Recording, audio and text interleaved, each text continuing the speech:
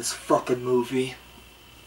Alright, so if you caught my Legend of Tarzan movie, I said that wasn't the worst film I had seen all week. This was... Okay, technically not the worst film I've seen all week, but in terms of new releases, this was the worst. And I can't even say that it's a terrible film, but fuck! Shit, man, this was a fucking kind of letdown for me. Even though I'm not the biggest Jason Bourne fan, I still like the other movies. The first one's my favorite, honestly. I know everyone loves the Paul Greengrass films, but I've never been much on Paul Greengrass's style.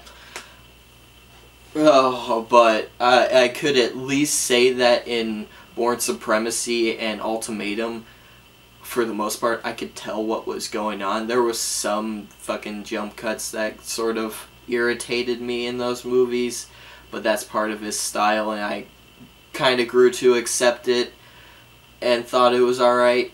In this movie, this motherfucker does not know how to keep the goddamn camera still. He does not know how to have a shot last longer than 2 to 3 seconds. At best.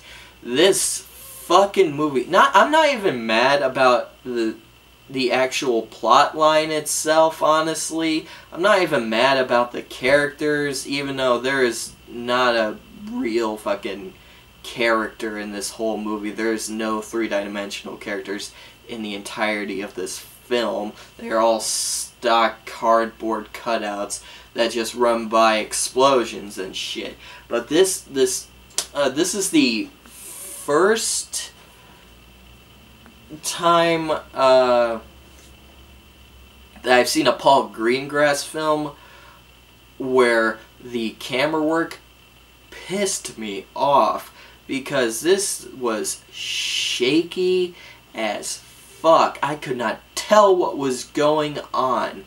I mean, to try and mimic that with this camera right here, just, I mean, so many shots where I'm just fucking, God, oh wait, what's happening? Oh no, explosion, yeah, look, there's an explosion, God, damn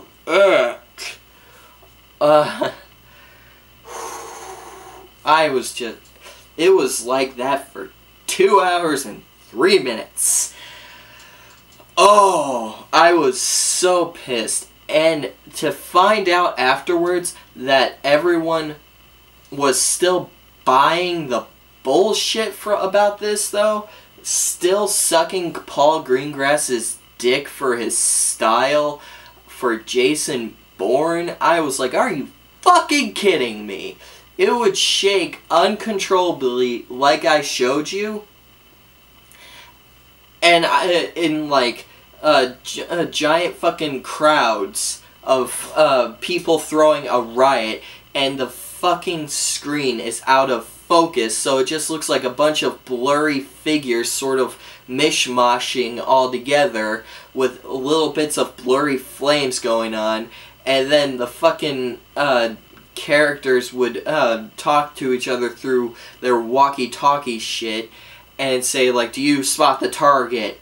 Do you have eyes on target? And then it'll say, like, randomly, there she is, and it's still looking at blurry fucking shaky cam character shit, and I'm just like, what are you fucking showing me? Car crashes that it would fucking, the car would be going this way, the camera would go, vroom, vroom, vroom, and I would be like, what the fuck is going on? What happened? What did the car hit? Fucking... there was a part in the movie where Jason Bourne is interrogating some guy in an elevator. And shows gun, Jason Bourne holding gun, pointing gun at said guy. then camera fucking panning down so fast all the way down to his crotch, and you hear gunshot, but you don't see where he shot, so it just looks like he shot his dick. It's so poorly shot. It's like watching another Taken sequel. It's ridiculous.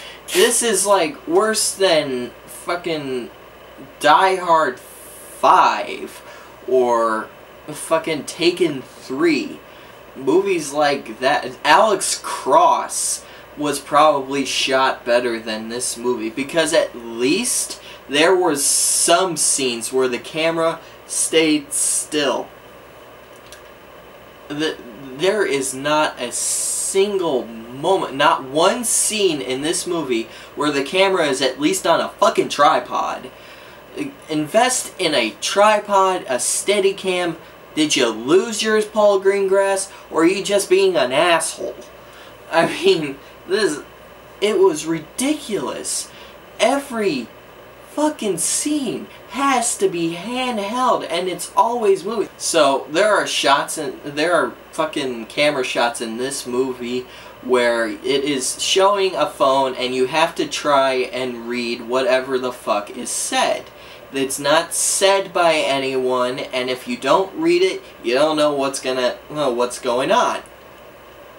Yeah, it is seriously like that. It is so fucking shaky. I cannot tell what is going on. I can't see what this fucking thing says. I mean, it is insane how this thing is shot.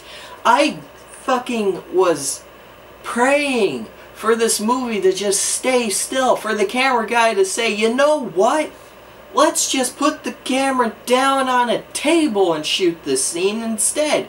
Because most of this fucking movie, if it's not the fucking chaos action sequences where it is cutting and fucking out of focus and shaky cam shit, it is a lot of close-ups of people's faces.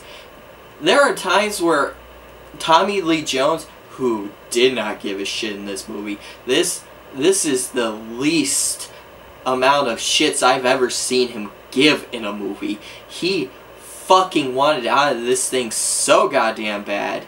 It was insane. I felt like he had a fucking kid that died or something, and he just did not want to be there. I don't know, but he did not want to be there. Anyways, there are shots where he is talking to fucking somebody. I don't even remember who. But there was a shot in like some sort of restaurant where he's talking to a computer tech guy about some sort of fucking bullshit that's basically Blackbriar and Treadstone Part 3 bullshit all over again, only it's now called Iron Palm, Iron Hand, Iron Fist, Iron Bullshit, fucking whatever it is now, and he is out of focus. The camera is shaking and he is out of focus for like 30 seconds of this movie. I was like, are you kidding me? Are you fucking kidding me? I have never seen a Paul Greengrass movie do this. Yeah, it's his style to make it kind of documentary looking, where it's not always, the camera is not always still. He has kind of zoom-ins and shit, but I don't know what his deal was. I don't know if this was him being just pretentious as fuck, or he was just on a lot of drugs one weekend and said, you know what? I think it looks good. Let's fuck it. Fuck it. It looks good. I swear. I don't know what his fucking deal was, but there are so many times where it's just like zooming into unfocused shit. Masses of fucking blurry figures that I have no clue what's happening. Zooms into that. And I'm like, why? What? Why are you doing this? This is probably the first time in a movie that is just honestly forgettable, and relatively generic. Maybe not to the extent of blandness as Legend of Tarzan, but it's about as standard as you can get without being offensive. But totally fucking ruined because of the camera work. I mean, it has problems aside from itself, because, I mean, character is another huge problem, honestly, because I didn't give a shit about Jason Bourne. I haven't given a shit about Jason Bourne in fucking years in these sequels. I gave a shit about him in the first movie. It gave me enough reason to be intrigued about what was going on with this guy, this character, who he was, what was going on with him, with the whole memory loss thing, and what his whole deal was. It gave me enough reason for that. In the sequels, Supremacy a little bit, I suppose, but after Supremacy, this guy has nothing. He has no fucking charisma. He's just there to beat people up and shoot people. That's fucking it. It's like if you said James Bond would be really cool if he just didn't talk and didn't have any fucking charisma whatsoever. Then he'd be badass. Bullshit. Fucking even the worst James Bond movies, I can at least say, you know what? Roger Moore did a good enough job to fucking be charming. Sure. Why fucking not? He's my least favorite James Bond, but he's better than Jason fucking Bourne. That's stoic as shit. Doesn't give you any fucking thing. I don't even blame Matt Damon for this. I like Matt Damon, honestly. I've liked Matt Damon since I was a kid. The first thing I ever saw him in was fucking Dogma, I believe. As this fucking murderous angel or whatever. I still liked him in it. I like him. I even liked him in last year's The Martian, Ridley Scott's The Martian. I like that movie just fine. In a Jason Bourne movie, if Doug Liman apparently isn't giving him anything to work off of, he doesn't give you jack shit. And I don't blame Matt Damon for that at all. I'm blaming Paul Greengrass, because that's been his problem since forever. I've never really liked his style. I've never been a big fan of his work, but everyone seems to suck his dick on most of his movies, so maybe I'm missing something.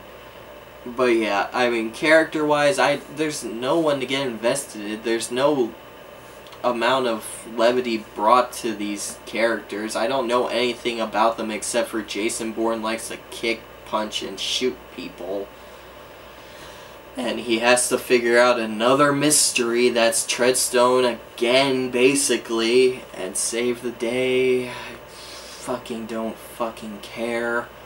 There's another head of fucking government shit, Tommy Lee Jones, who this movie basically pretends like he's been around since the very beginning, and it's all been leading up to this. Bull fucking shit, it's been leading up to this. This motherfucker, you cannot trick me into thinking that this guy has been behind everything since fucking day one of Bourne Identity. I don't fucking buy it. I don't fucking care. I don't care about this fucking plot about the national security being in danger again and fucking secret soldiers. Give me something else. Give me any fucking thing else. Give me a revenge plot about fucking Jason Bourne. So maybe that'll fucking give me something. There's a slight subplot where he's finding out this shit about his dad or whatever, and that his dad died, and all because of this shit. Give me a revenge plot about that, even though I'm pretty sure he still has fucking amnesia about it all. I don't care. Give me something. Give me something to be invested in. This guy is nothing.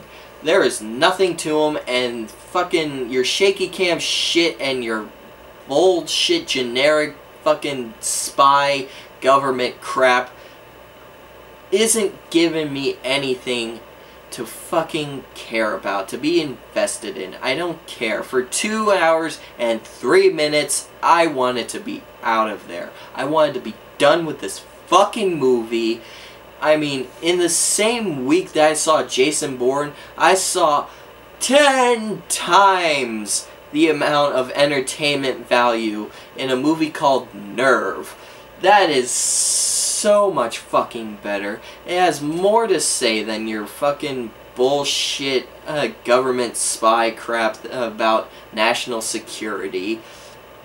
It has more character and heart in it than you will ever have Jason Bourne, the movie, not, well, and the character. Just so much, and more fucking style, and I could tell what was going on. Fucking Nerve has the same director as 2 of the Paranormal Activity movies, and not the ones that were well received, has better character, story, camera work, and entertainment value than your bullshit Paul Greengrass fucking Jason Bourne cockamamie motherfucking bullshit. I know I'm getting really angry about this. I probably shouldn't be getting so mad over something so stupid as this. But it's just, it's fucking ridiculous. I like Bourne Legacy a lot more than this. You know why? That gave me a fucking character that I can root for. The Jeremy Renner character. I liked his character. I liked seeing Jeremy Renner kick some ass. When Matt Damon kicks ass in a Bourne movie, I don't care. It's shot just to make him look like a badass, while Jeremy Renner makes it to where it's just natural. He is just badass. The camera doesn't have to try to make him look badass. The movie doesn't have to try to write it to where it's trying its fucking hardest to make this guy be a badass. Jeremy Renner just is bad fucking ass. And Matt Damon's Jason Bourne, not so much. I mean, in Bourne Identity, I was totally fine with his character. I thought, you know what, he had some kick-assery moments that worked. That worked fine, but like I said, I dig Doug Liman's style way over Paul Greengrass's. Any day of the week, I'd rather watch Doug Liman's stuff than Paul Greengrass's. And that's even the best of Paul Greengrass. I'd rather fucking watch Edge of Tomorrow, please. Mr. and Mrs. Smith. You know, so, I've repeated myself a lot. For this thing, I've said more than my 2 cents worth. If you love the Bourne Supremacy and Ultimatum, maybe this is for you. For me, I was done 5 minutes in when I realized, oh god, this fucking camera is going to be shaking like this the entire movie, isn't it? And it did. It did. There was no character I could latch onto, no story that I thought was unique enough from the other sequels that I could get really all that invested in. I didn't care.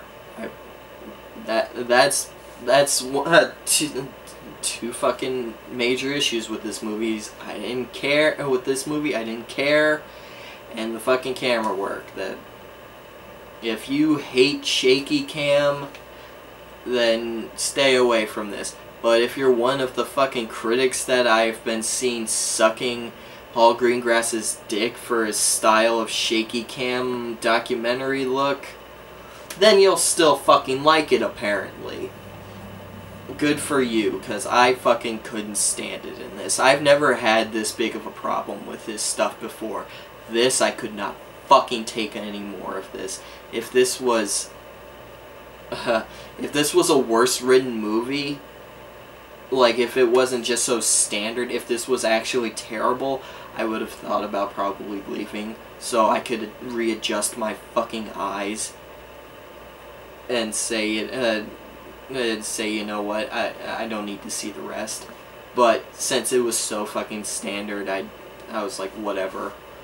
Fuck it, I'll stay. Why not? I didn't pay anyways to go in, so yeah. Alright, so that's all I got on Jason Bourne. Stay tuned for the several others that I still haven't reviewed yet. Bye. Look who's here, there's the boy I'm mad about. Oh my dear.